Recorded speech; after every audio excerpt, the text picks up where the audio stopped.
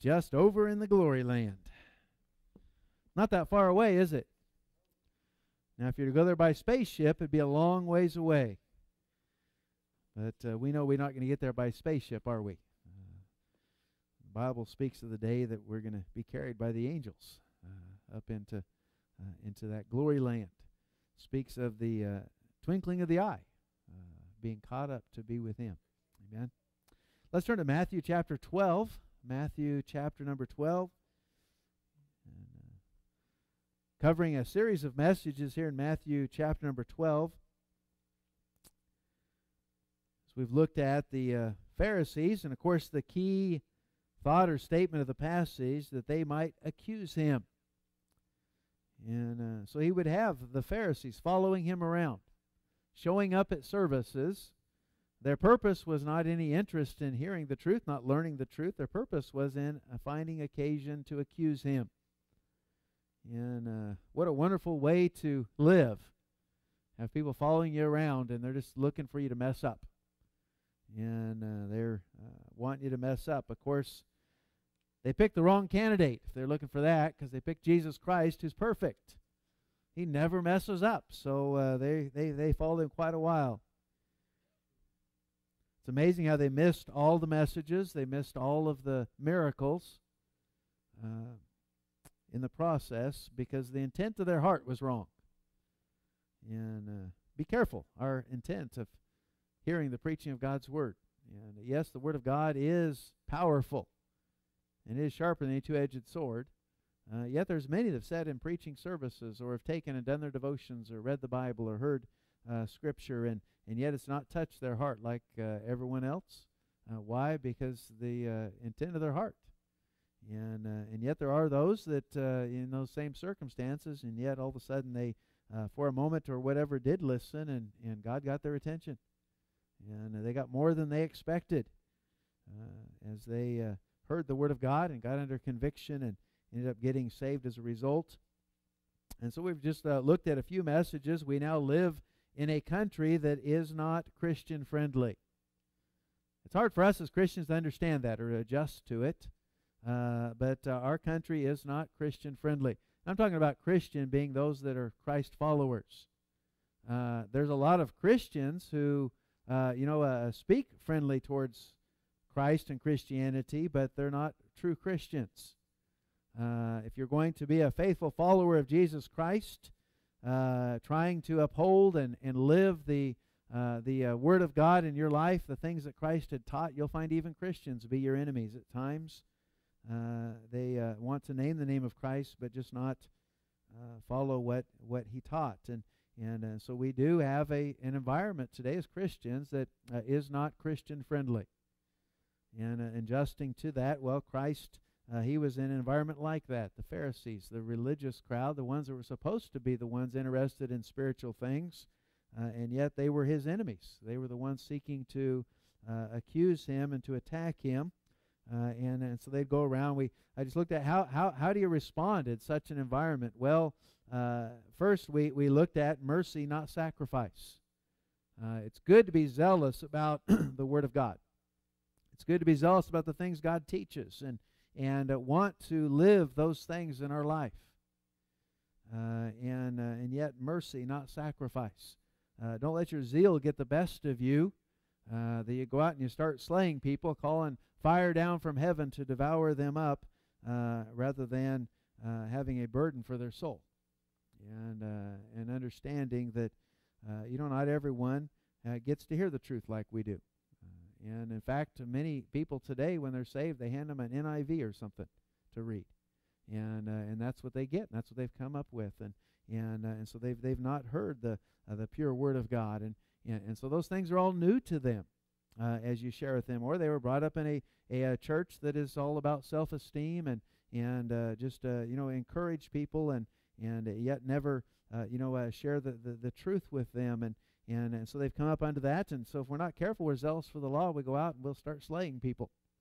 Spiritually speaking, we'll start, not talking about slaying in the spirit either, but we'll start cutting people up because we're zealous for the law and for the Word of God and those things. And Jesus, of course, He stresses mercy, not sacrifice.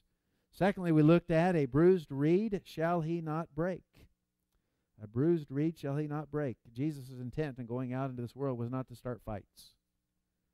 It was not to start fights. It wasn't to go out and approach and deal with all the moral issues and everything of the world. We're not going to clean this world up. Jesus Christ is going to do it from the back of a white horse.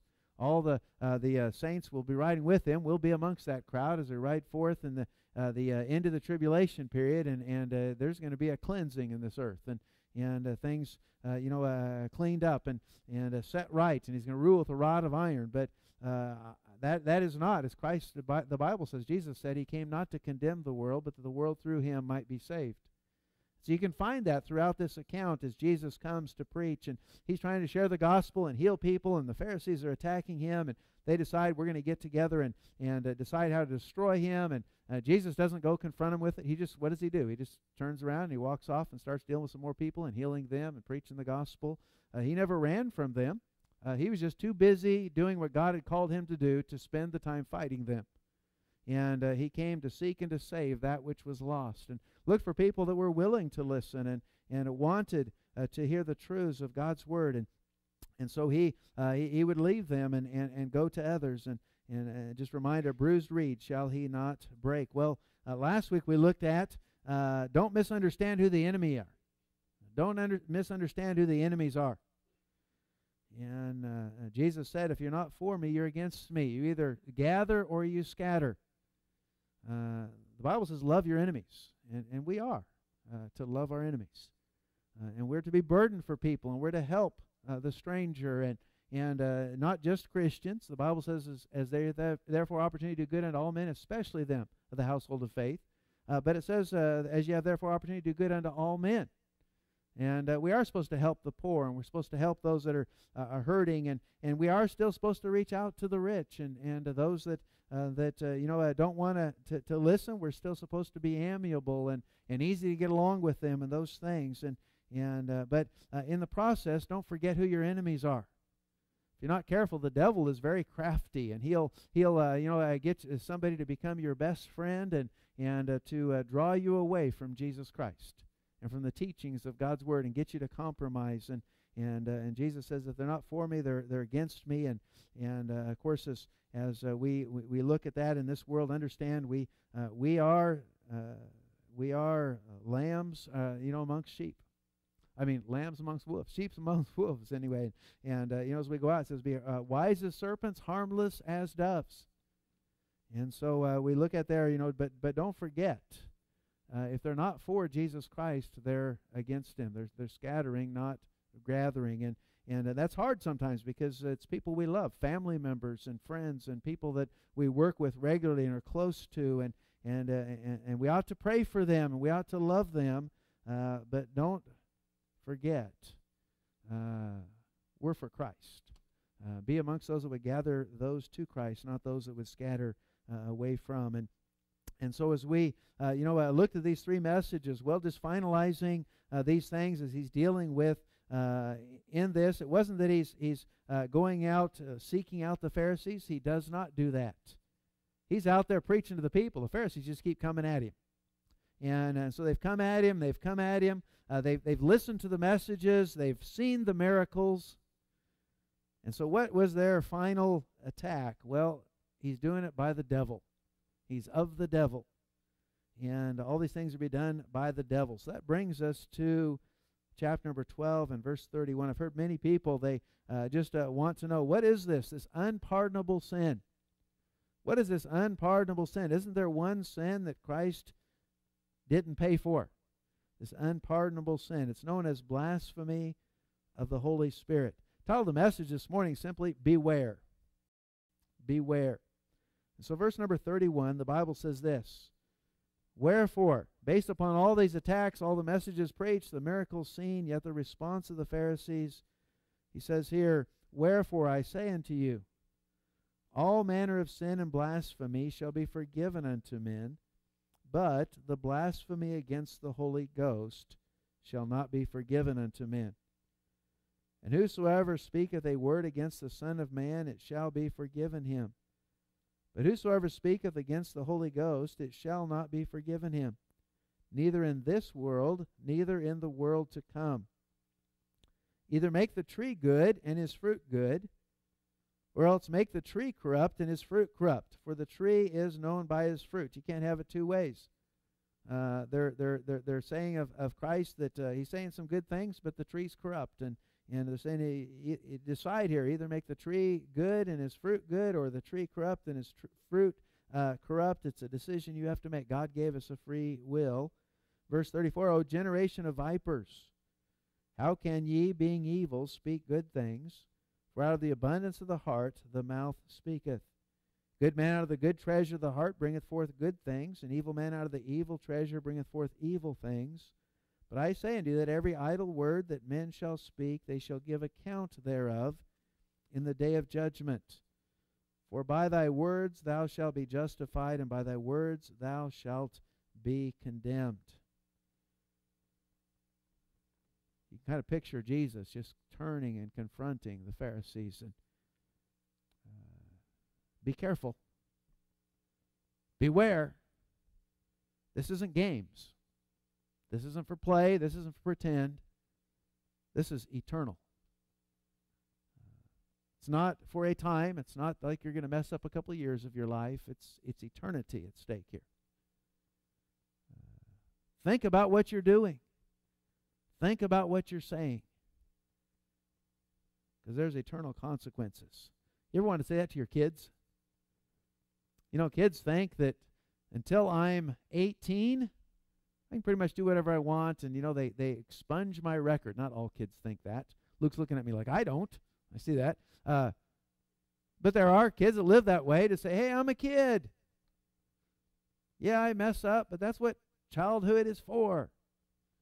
Yeah, I can do all kinds of things to my body, and I can do all kinds of things to my life, and whatever. And when I turn 18, then that's all going to be erased, and that's not true.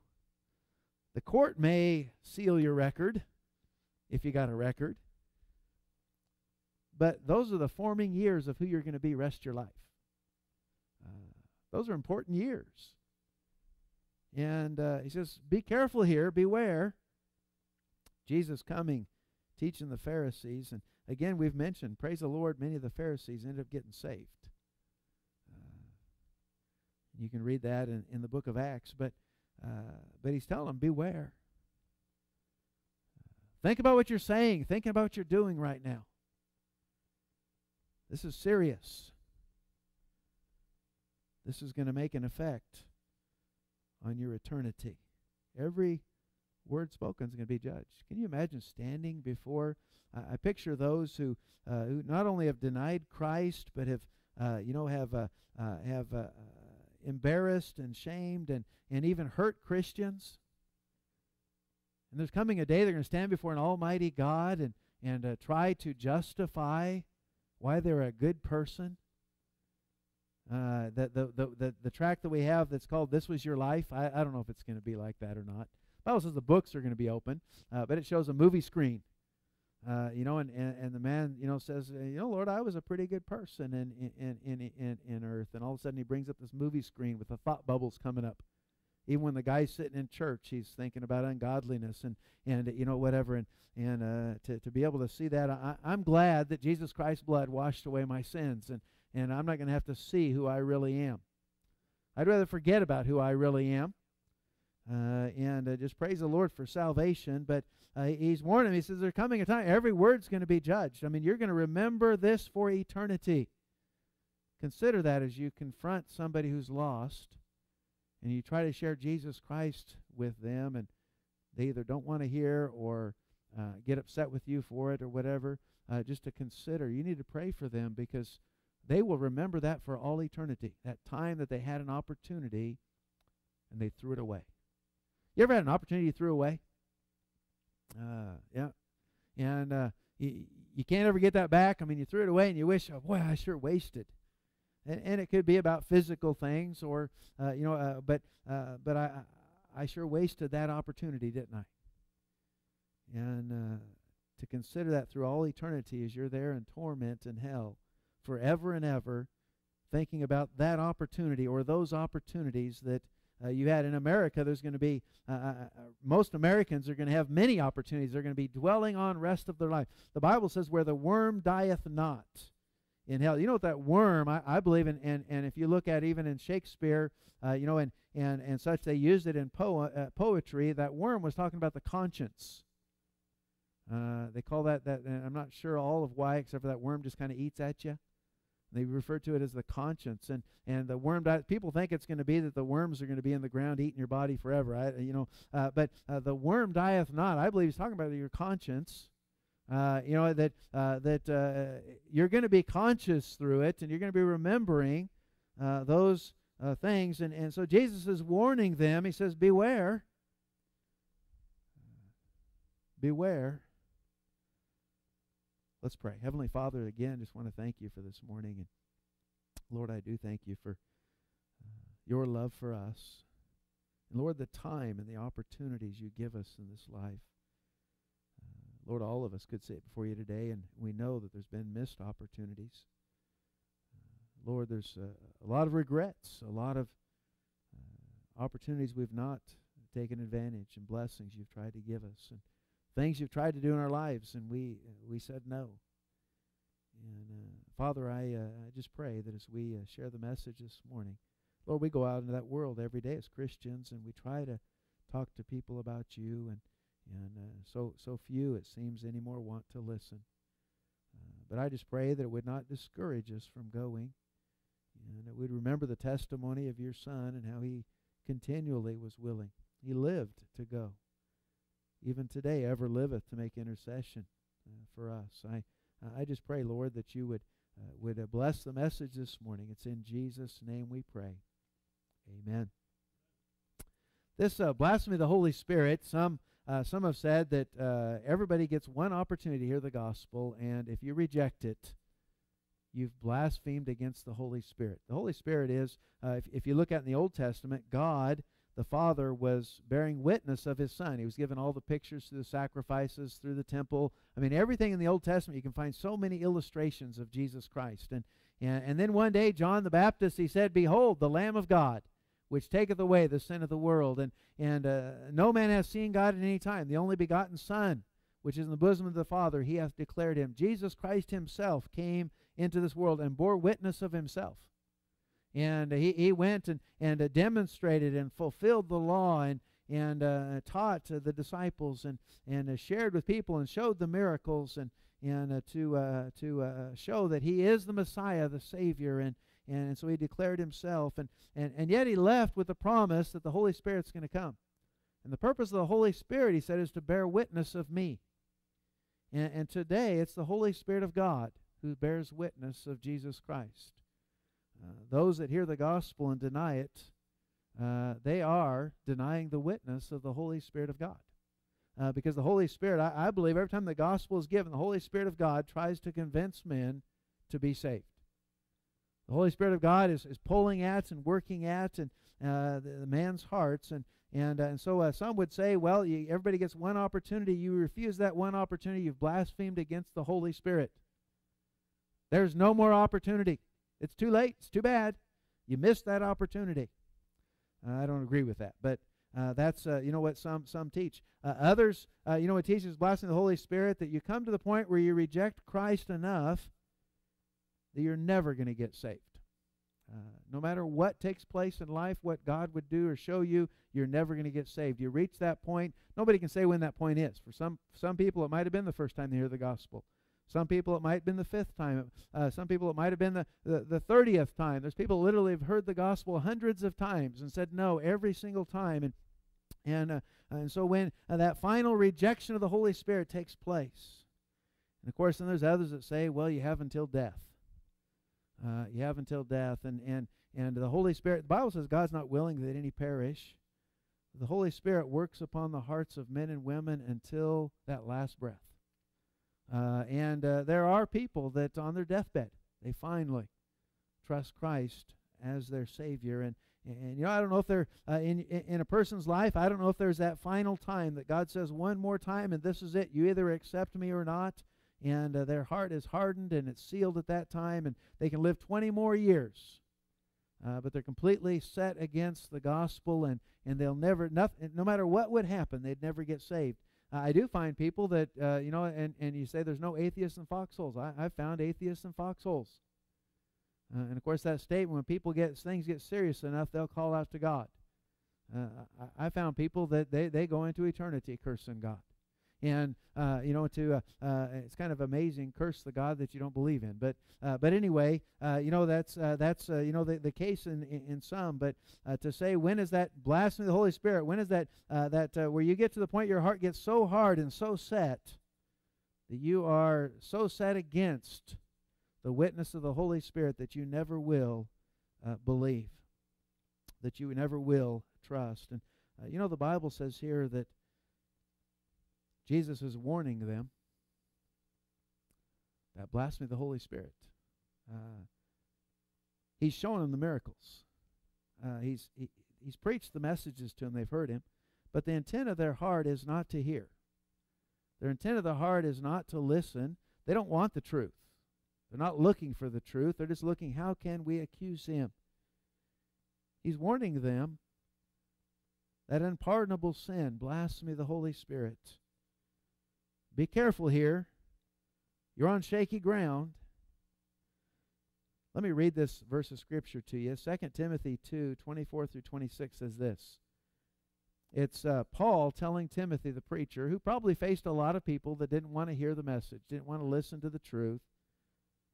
He says here, "And the servant of the Lord must not strive, but be gentle unto all men, apt to teach, patient, in meekness instructing those that oppose themselves, if God, peradventure, will give them repentance to the acknowledging of the truth, that they may recover themselves out of the snare of the devil, who are taken captive by him at his will." There's a lot of people that just don't get it the first time. There's a lot of people that have, things in this life that have set them against the gospel of Jesus Christ. And so their intent is not to hear the gospel. Their intent is not to listen to the truth of God's word in their heart. The Bible says just be patient. Keep preaching to them. Keep praying for them. Keep talking to them about the Lord. And peradventure, those that oppose themselves, God would bring them to repentance, that they'd recover themselves out of the snare of the devil, who are taken captive by him at his will. The Bible says that the God of this world blinded the mind of them who have not believed. Blinded the mind of them who have not believed. And so they'll believe a lie. The devil's been very busy in America, blinding the minds of people. All kinds of excuses and things that people gives. And here, beware of rejecting the witness of the Holy Spirit. Acts 8 talks about a man named Simon. He was a witch, I guess a male witch, a warlock, whatever. Anyway, he did witchcraft. He was a magician. And, magicians put on a show. It's their livelihood. So they put on a show, and people, are amazed by their tricks and their illusions and those things that they come to see. And Simon was one of those. And the people of his town, they thought a lot about him. But one day Peter came preaching the gospel, and people started getting saved. And then Philip, and then Peter came and laid hands upon them. The Holy Spirit came. He got to start seeing miracles. And Simon, he's pretty interested in all this. And in fact, he came to the apostles, and he said, here's some money. Can you show me how to do those tricks? I want to be able to see how to do those. Why? That was his livelihood. There's people that Christianity is their livelihood. It's a job. It's a profession. Sometimes people get into it because they want to do good things. They're just kind-hearted people, so they want to do good things. There's all kinds of reasons. They say, well, there's no money in religion. Well, tell the guys that got their mansions and their private jets and all that kind of stuff. There's no money in religion. There's money in religion. And look at the motive of what they got into it for it. And Simon, he says, I'd like to, I'd be able to purchase that. How much money can I give you to be able to do that? And of course, the response was, the response, something similar to, he says, I perceive that you are in the gall of bitterness. why? Because his heart it was all a show. There was no realization in his head that this is real. This is true. It's something that, is life. There's a lot of people that go to church on Sundays, and you wonder, why don't they live, the Christian life through the week? Because they just go to church on Sundays. That's Christianity. That's religion. What's religion? Well, you go to church on Sunday. You sing some songs that you don't know anything about. You just, learn to sing. Maybe you like to sing, and so you sing. Maybe you don't even sing. You just kind of listen to the singing and the preaching or whatever, and then you go home and you're religious. Maybe you go to one of those where you get to take the Lord's Supper every Sunday, and so you get a wafer and a piece of a wafer and a little drink of juice, and so you feel good, spiritual, and you were in church, and they give some moral lessons. And moral lessons are good, and as you go, and here are the Pharisees. They were very religious. Very religious. And as they came, they had no intent of listening or getting anything out of Christ's messages. They didn't want to change their life. They liked their life the way it was. They weren't coming to Christ to listen for any of those the right reasons. They were coming just want to attack him. Why? Because we're losing followers. They're not following us anymore. We got to find something to attack this guy, bring him down, so that they'll turn back and start following us again. And that was their intent, and so they never listened. They weren't seeking the truth, hearing. So he warns them. There's going to come a day you're going to remember all these things you're saying. You're going to remember your actions and your thoughts and all those things, and beware. You can say things against the Son of Man, and you can say things against the Father, but you reject the Holy Spirit. You close off and seal this testimony of the Holy Spirit in your life, then you're in trouble. You're in trouble, because the Holy Spirit is the deity that is in this world that is convicting men of sin. He's in this world as one that is convicting men of judgment, of condemnation. He's the one that is bringing testimony to Jesus Christ, and so you harden your heart to the conviction that is going on in your life right now that these things are true. You're in trouble. And beware of the blasphemy of the Holy Spirit. Notice verse 38. This is their response to his warning. The response that they have to his warning here in verse 38 says, I got 13 somehow. Chapter 12, verse 38 says, Then certain of the scribes and the Pharisees answered, saying, Master, we would see a sign from thee. But he answered and said unto them, An evil and adulterous generation seeketh after a sign. There shall no sign be given to it, but the sign of the prophet Jonas. For as Jonas was 3 days and 3 nights in the whale's belly, so shall the Son of Man be 3 days and 3 nights in the heart of the earth. Verse 41, the men of Nineveh, remember Nineveh back in Jonah's day? Nineveh went and preached to the ungodly people that God was ready to destroy them. Sent Nineveh. Nineveh said, I'm not going to go. Jonah said, I'm not going to go. They were a horrible people to the Jewish people. Jonah didn't like them. He said, I'm not going to go preach to them. You're too merciful of a God. He went the other way. Well, God had a whale swallow him. Remember that? And of course, threw him up on the beach, and he went and he preached. It wasn't a very heartfelt message, though, was it? He didn't want them to repent. In fact, when they did, he got mad. But he went and preached, and you can kind of picture Jonah hoping nobody will listen to him, but yet fulfilling, God told me I got to preach to him, so I better go preach to him. I can't handle another whale swallowing me. And so he goes and preaches to them, and then he goes up on a hill to watch and see what happens. Well, they repent. He gets mad at God because God saves them. And notice here, verse 41, the men of Nineveh shall rise in judgment with this generation, shall condemn it, because they repented at the preaching of Jonas, and behold, a greater than Jonas is here. You can say, well, the pastor we had wasn't a very good preacher. He really wasn't a good, I really don't picture Jonas Jonah preached a really heartfelt message. Do you? He didn't want to be there in the first place. He probably didn't use a lot of illustration. He didn't tell a single joke. But he just went and delivered the message God had gave him. And so he shared it with a few people and walked through the city and, from one side to the other, and he preached it. And why do you say that? Because he got mad when they repented, so he really didn't want them to. It's kind of like one of those things where they talk about back in the land grant days where you had to give notice to people that that they could have this land or whatever. The big landowners wanted it, so they'd go out and they'd nail a poster on a tree someplace on the back side of the tree so nobody would see it, and they'd tell Washington, we fulfilled the requirements. We let the people know in the area that they had an opportunity to get this land. Nobody wanted it. Well, yeah, because you nailed the poster on the back side of the tree where nobody could see it and brush growing over it.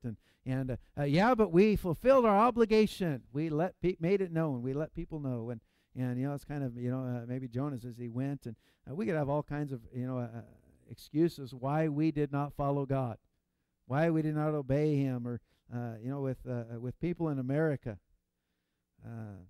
Nobody ever told me.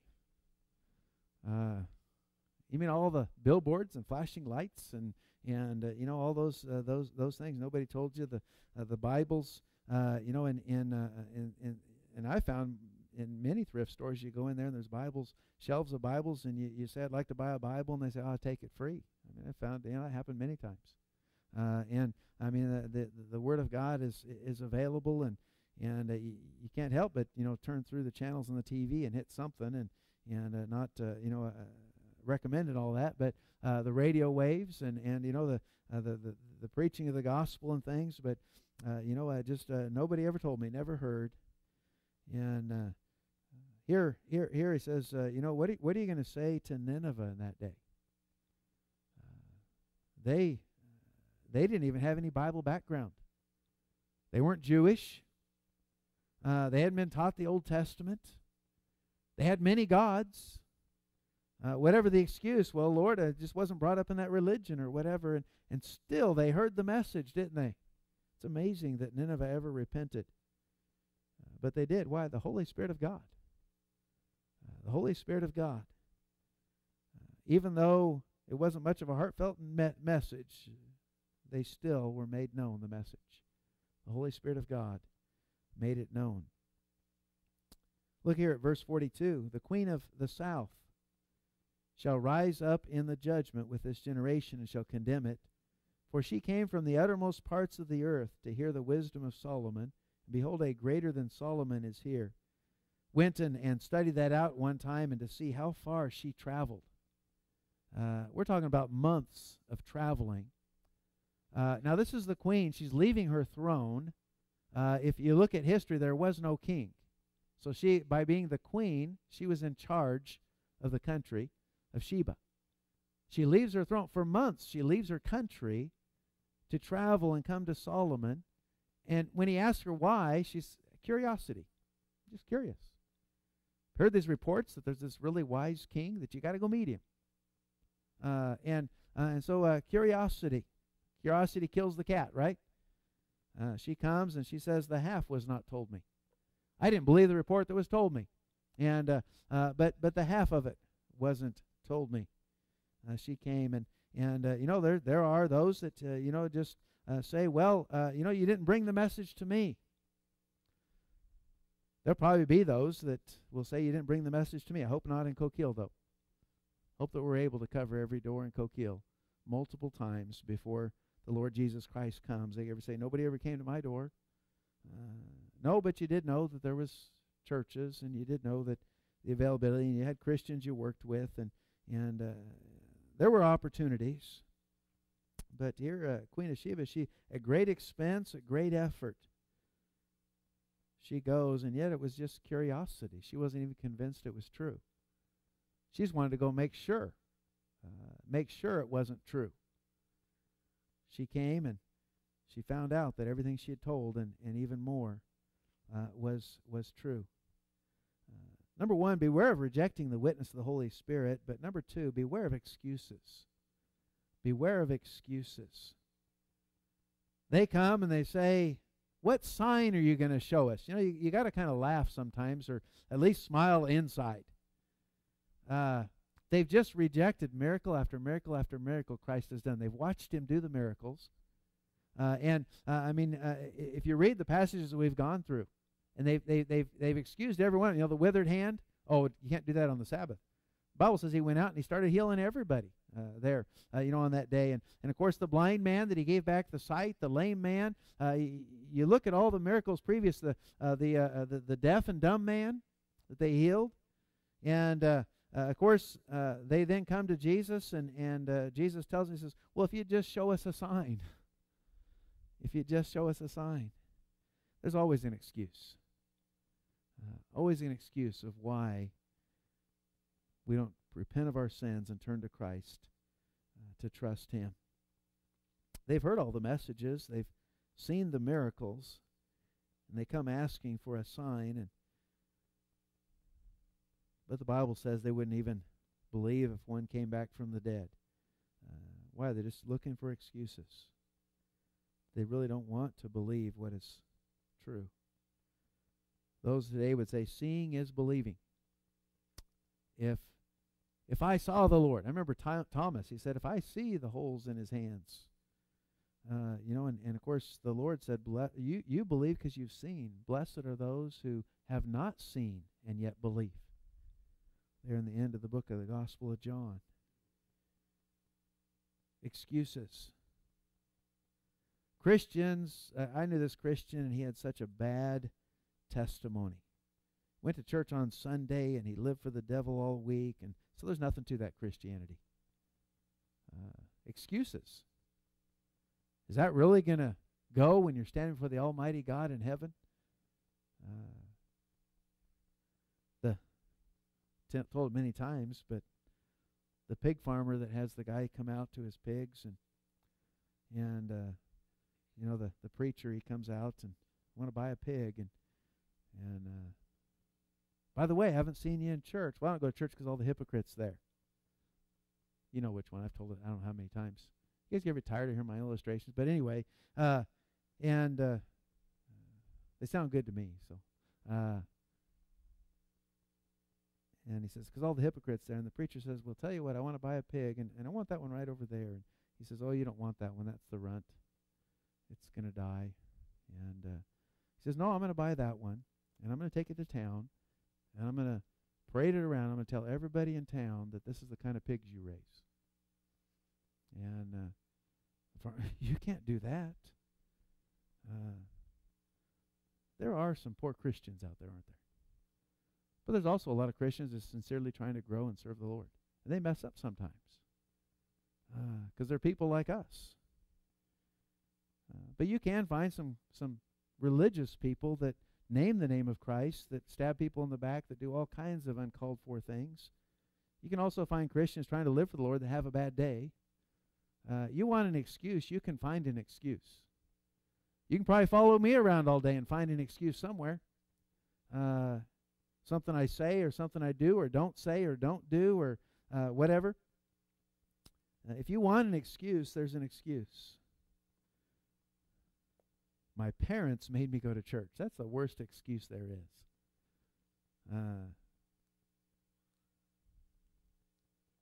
Well, they made you wear a coat too, didn't they? When it's cold out so you wouldn't get sick. My parents made me go to church. We live in such a rebellious society. Kids usually say, I have to thank the Lord my kids took me to church. My parents took me to church. But my parents made me go to church, so I'm not going to listen. I'm not religious. A lot of people say that. And I'm not religious. I'm better than most Christians I know. I'm better than most Christians I know. Boy, the excuses. Look at Proverbs 19. I was reading this in my devotion time this morning. Proverbs 19. It is good to take months and read a proverb a day. And you get through the book of Proverbs. Proverbs 19 is the chapter of Proverbs for today, but look at verse 21. The Bible says here, there are many devices in a man's heart. It's amazing the things we can come up with, isn't it? The justifications, excuses. Says, again here it says, there are many devices in a man's heart. Nevertheless, the counsel of the Lord, that shall stand. Doesn't matter what you come up with. God's counsel is going to stand. You're not going to change God's word. And no matter how many excuses that we might come up with, but they show us another sign.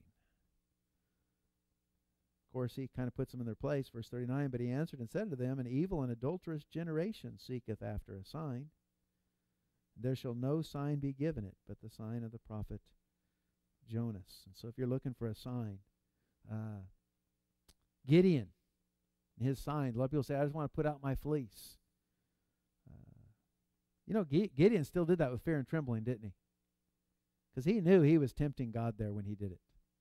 God told him, this is what I want you to do. And he says, well, I'm not sure it's you telling me, and so, let me put a fleece out, and I get the order backwards, but, make the ground all wet and the fleece dry, I'll believe you. And so God does. We serve a merciful God, don't we? And so Gideon gets up the next day. Well, I really want to make sure it's you, God. And so could you go ahead and tonight just make the ground dry and the fleece wet? So he gets up the next morning. He wrings the fleece out, and it says, I don't know, a bowl of water or something he got out of that. But he says, okay, God, I'll follow you. Praise the Lord. Who knows what would have done if he asked for a third sign? God would have said, zip, somebody else. Next. I really don't know. We're on shaky ground anytime we ask God to prove his word. God, can you really prove that that's what you want me to do? What, you mean besides preserving my word so that you have it in print? Yes. Could you give me a little bit more evidence? Here, he just says there's no sign going to be given them. Beware of excuses, and then thirdly, beware of the latter end of your course. Beware of the latter end of your course. Whether it be a lost person who rejects the gospel of Jesus Christ, or be a Christian who rejects obeying Christ. We can harden our hearts to the Lord too, can't we? Can't just apply this to lost people, but we can harden our hearts to the Lord, and not that you'd commit the blasphemy of the Holy Spirit. That's a rejection of Christ and his witness of him, but we can reject truths that God gives us, and those consequences of it. Here in as we finish up, verse 43 through 45, it says, when the unclean spirit is gone out of when the unclean spirit is gone out of a man, he walketh through dry places, seeking rest, and findeth none. Then he saith, I will return into my house from whence I came out, and when he is come, he findeth it empty and swept and garnished. I do believe this world was a better place because Christ was in it. And boy, the devil didn't get very far when Christ was here, did he? It says in verse 45, then goeth he and taketh to himself 7 other spirits. And he comes back and finds out that swept and garnished, more wicked than himself, and they enter in and dwell there. And the last state of that man, all of a sudden it's, he's not talking about a house, is he? The last state of that man is worse than the first. Even so shall it be also unto this wicked generation. That's what religion will do for you. It may clean you up and make you look nice, but the latter end is worse than the first. America is in a dangerous place, rejecting Christ, trying to take Christ out of America. The latter end of America is going to be worse than the first. We should learn from Israel. Israel had the commands of God. Israel had God working in the midst of the nation. But there came the time they put God on the outside of the nation. And we see that testimony in Ezekiel's day when the Spirit of God sits upon the temple, and then outside the temple, and then on the walls of the gate, and then up on the hill. God promises there's coming a day that it's going to come back into Israel, but we know the valley of dry bones and the coming together, and then the breathing the Spirit. And the Spirit hasn't been breathed back into Israel yet. Israel, as a nation, has gone through miserable, horrible things. The Holocaust is just one of them. That's the one we're more familiar with. But even today, they live their lives in fear. And, the latter end be worse than the first. America has enjoyed the blessings of God. But we're in trouble. Things are not getting better. They're starting to fall apart. The more we try to take God out of things, and the fewer Christians, and the more Muslims and atheists and others, we're seeing a change in America.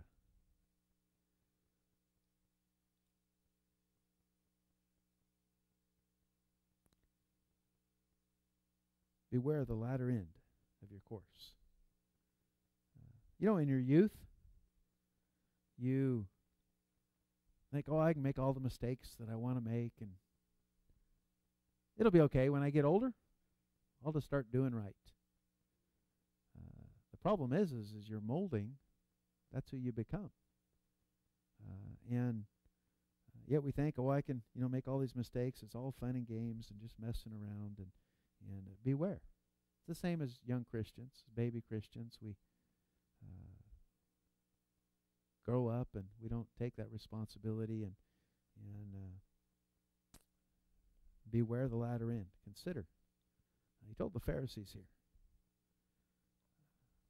you should be more concerned about eternity than you are about having a bunch of people follow you here on this earth. Beware the latter end. Beware. Beware. We live in a world that's no longer friendly towards Christian. We in America have been used to a country that's friendly towards Christianity. But somewhere along the line, it's come to the point that if you're going to live your life by the Word of God, you're going to suffer persecution for practicing and teaching what the Bible teaches.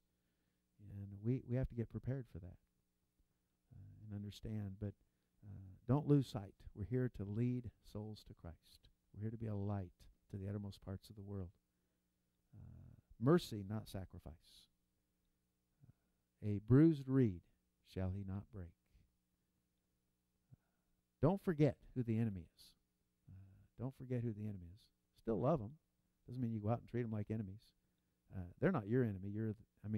They're not your enemy. You're their enemy. You're here for their good. And then lastly, beware. Beware. We need to have a heart that stays tender to the Holy Spirit of God. A life that is still moldable. No matter how old we get. Just because we get old doesn't mean we have to dry out, right? Or harden up or whatever it is. We can still be little children to the Lord and still be moldable to Him.